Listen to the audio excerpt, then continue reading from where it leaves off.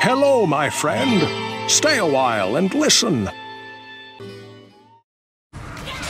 Okay, so this video is going to cover the Imbue reward you get from the Resurrected quest, which is towards the end of Act 1. So you'll kill the smith here, and you'll get the Resurrected. Then you take it back to Chari, and she'll give you the reward to imbue an item, which will turn any regular item into a rare item.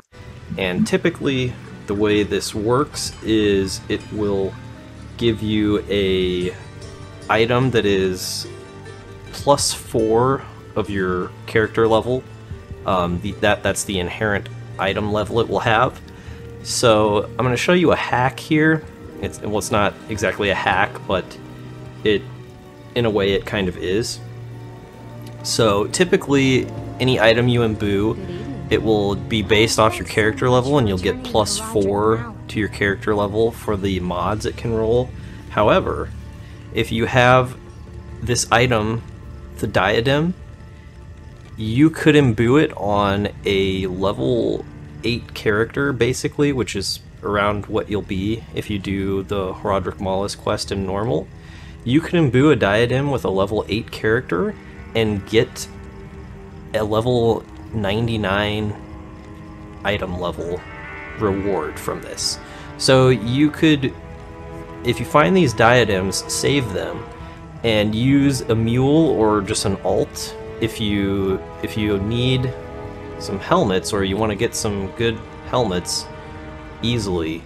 You can then imbue them with that level 8 character, and it could get +2 skills, roll any other mod in the game.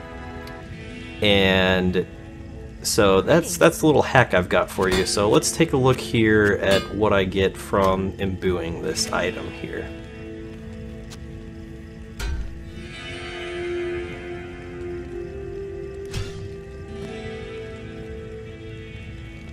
Okay, so we got a +2 all druid skills, 13 strength, 19 life, 58 mana, and 10 all resists.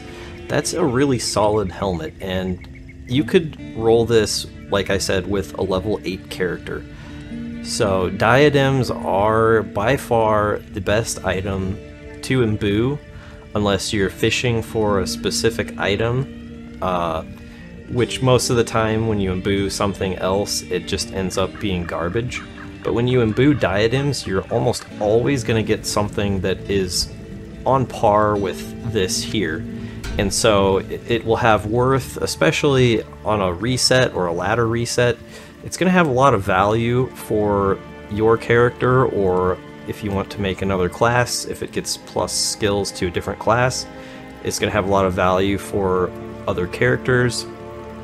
Or if you just want to trade it, it's going to have a very high value there as well. So this is how you can get the most bang for your buck out of your Imbue Quest rewards, and it also, like I said, gives you the ability to almost have an infinite source of rare, very good helmets for any class or character.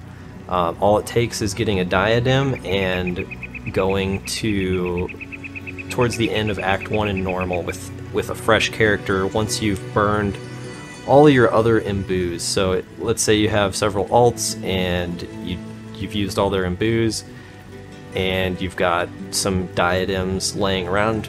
It kind of gives you a guaranteed way to progress somewhat, because you could trade these for, you know, other decent items that you need, or perhaps some runes, etc. So that's my little hack for you guys here. Hope this helps you out, and thanks for listening. Thanks for watching, and remember to give them the D.